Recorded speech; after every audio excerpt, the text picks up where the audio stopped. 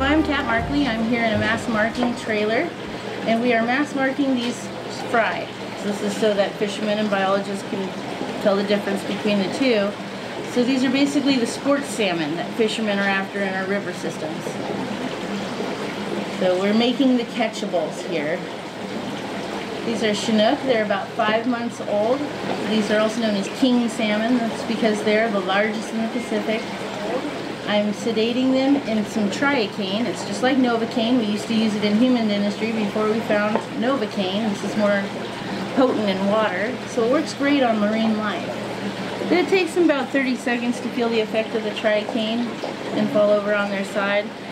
We keep them in here for about 2 minutes and in here for another 2 minutes. It could go up to 3.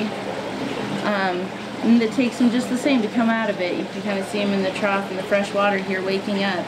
And as we're sedating them, we are processing them by removing this adipose fin located right between the dorsal and the tail. And we just take it off like it was never there. And I'm dropping them down this trough. This trough counts them for me. We have 2.6 million altogether of these to do. And these are all done by hand by me and my crew. We try very hard to make as small of a mark on their back as possible by getting underneath the fin before squeezing. Otherwise we could leave a nice gouge on their back.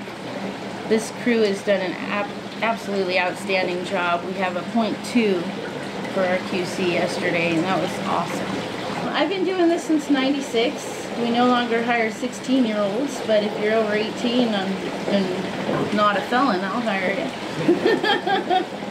I think I've handled somewhere in the ballpark of 11 to 14 million of these Chinook.